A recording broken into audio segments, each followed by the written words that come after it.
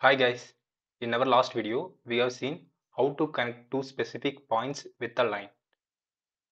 In this video we will see how to remove a line from the set of lines. For that we have to understand how to connect all the points with the parallel points. So let's see.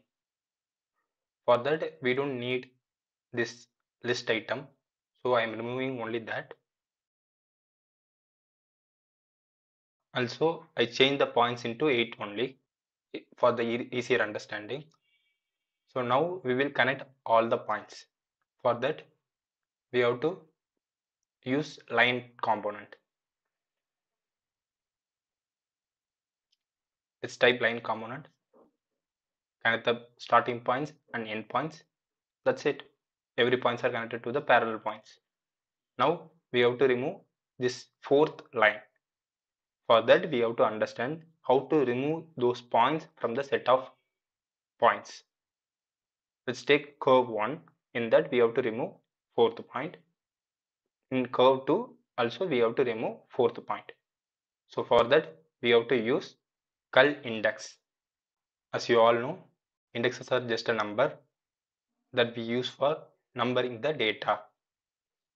So where we can find this? We can find this in sets, sequence, Cull Index. So let's connect the points to list.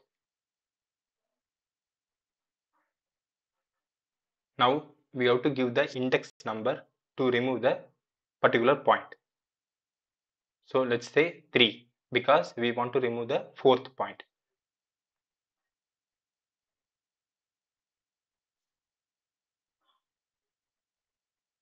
That's it.